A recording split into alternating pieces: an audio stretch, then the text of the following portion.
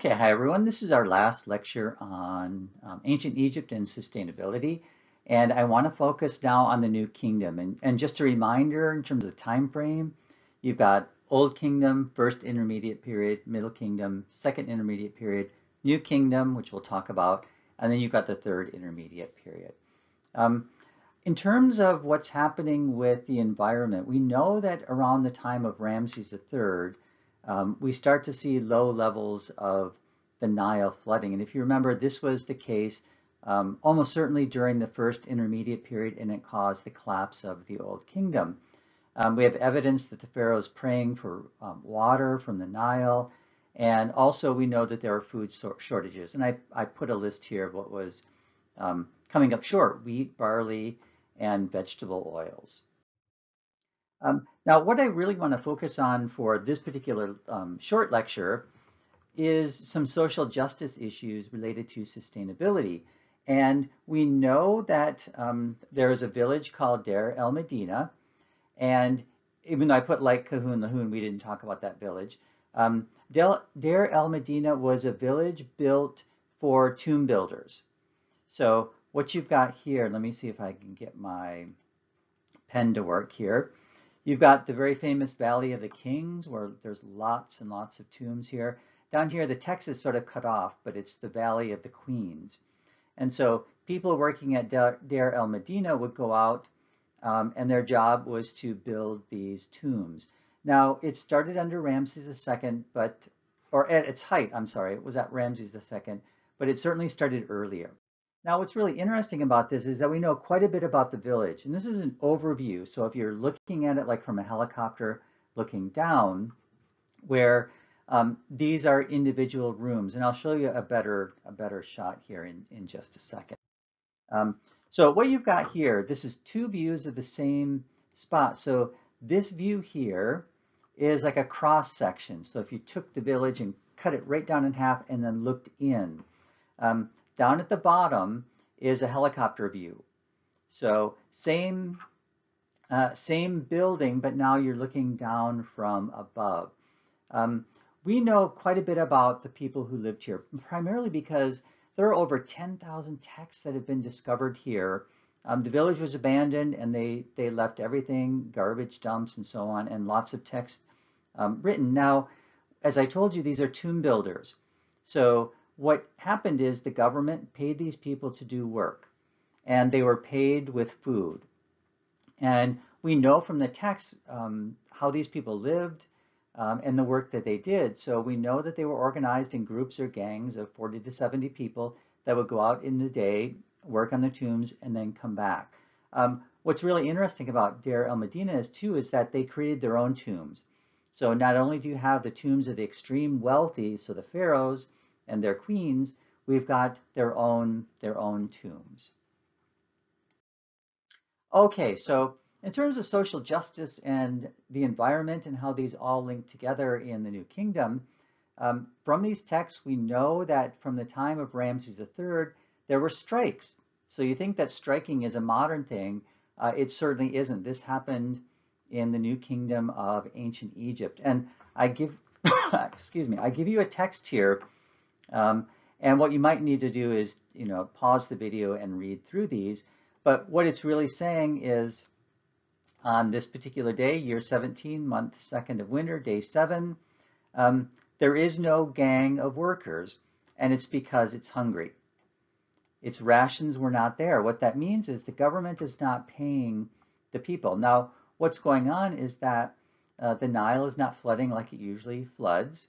So therefore, you're not getting the food grown, the amount of food grown that you normally would. And these people who are being paid to work are no longer being paid. And so this is just a few days later, same thing, absence of a gang, so no work.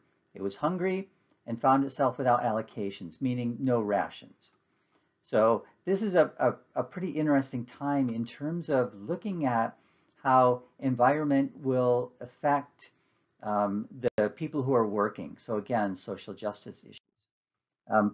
Again, I've given you quite a few texts to read in this particular series of slides. So again, what you might need to do is just pause the video.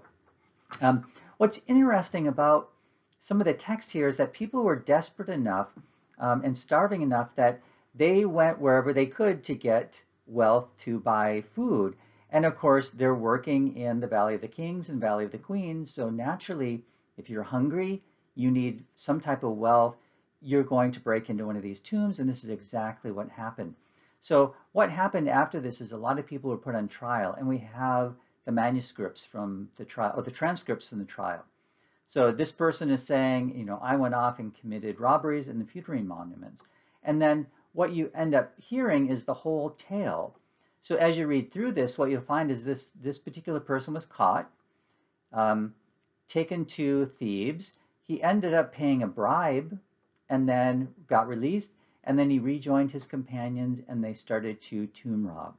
So what you need to do is just pause the video, read through this really fascinating text. Okay, and also the texts tell us what they did with their stolen money. So these people, again, were on trial. They were caught and were sort of testifying about what they ended up doing. So we know that some of them bought land, almost certainly to grow their own food. They bought their own servants with the stolen money that they took from the tombs. Animals, they bought beer. Now, we talked about this before. Beer is the beverage that you would normally drink. Not water, but beer, because it contains alcohol that kills all the germs. And they're also paid in beer, but they ended up buying what they normally would drink. And then some were probably lying when they were under testimony. And then we also find, of course, that they were really starving. Now, interestingly enough, during the same time, we know that a group of people called the Libyans were raiding into Egypt.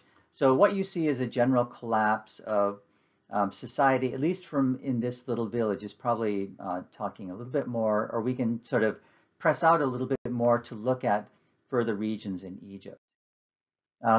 We also know from the text more strikes. So I had mentioned this before, people were paid with money. So, I'm sorry, people were paid with food. So in this case, we've got grain. And in a month, people would get 8.5 bushels of wheat, which would make 11 pounds of bread. So sometimes they were given their own wheat and then they would make their own bread. Sometimes they were given bread that were already made. And then what they do is they take part of the bread and would make beer. Now, if you've ever made beer, you know it's made out of grain, so it's exactly the same thing. They take some of their bread dough, they put it into water, put it into jars, and then let it ferment. And if you, I think I sent this link out. There's a new brewery that was discovered from ancient Egypt that showed, you know, lots of these jars all lined up, and they heat them up gently to get the beer fermenting. But anyway, they're paid in beer. And then you've got them being normally paid with fish, vegetables, oil, clothing, sometimes clean water. And so these are all the things that they were getting, but not during this time when they were striking. And then here's another fairly long text. Again, what you're going to have to do is pause it. But what you can see here is some guy saying, I'm actively working, I'm doing what I'm supposed to do, but we are starving. The weight of stone that they're carrying is not light, meaning it takes a lot of energy.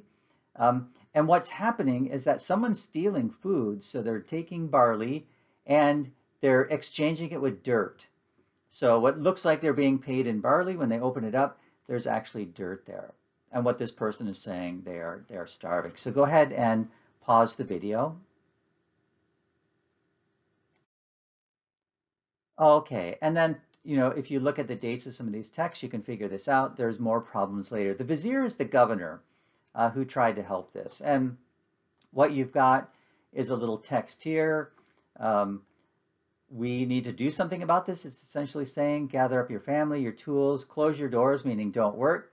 And then we are going to see if we can figure out why you're not being paid and get paid so that you can actually eat. Okay, unfortunately, we know that grain increased, and unfortunately, this leads to more issues. So if you don't have a lot of wealth, and then the price of grain increases, this is what the government is paying you. So when the government has to pay more for grain, they don't have the money they can't buy more grain, and it's just this vicious cycle of more and more starvation, more and more strikes, and then they stop building these tombs. We also know during the same time period, there are other civilizations in trouble. So this could be a climactic thing that's happening all throughout the middle, what we call the Middle and the Near East. So the Hittites, the Mycenaean Greeks are having issues during this time. The Palestinians, which are a civilization just north of Egypt. We also have other texts. Like there's something called the Report of Wenamem.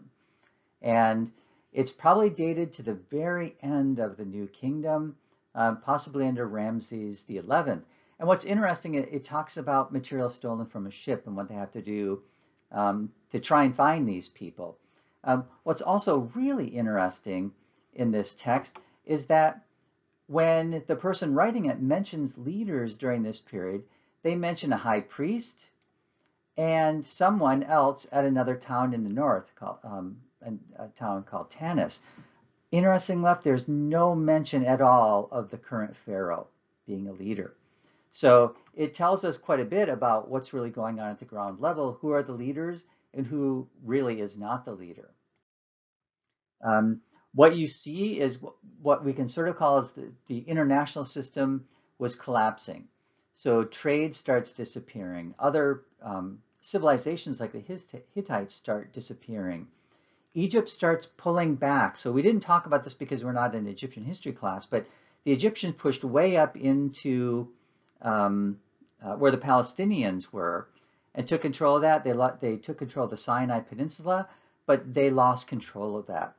And you can also look at the archaeological record. Luxury items are not flowing into Egypt. So either they're having issues where they're being built, where the luxury items are being built and they can't ship them, or there's no money in Egypt to buy them. Now, in the south, the Egyptians controlled Nubian territories, and then they lose control of these. And over time, the pharaoh gets weaker and weaker. It's sort of the same story repeated from the first intermediate period. We know that on and off, they continued building these tombs, but this ended with the last pharaoh of the New Kingdom, which was Ramses XI. And then once again, towards the end, you get the same stories about Libyans who are invading into Egyptian territory.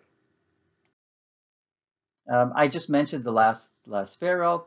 Now, what's really interesting is if you read some of the texts that are coming out here, there's more tomb robberies, more famine. You can see a quote here, the year of the hyenas, when one was hungry.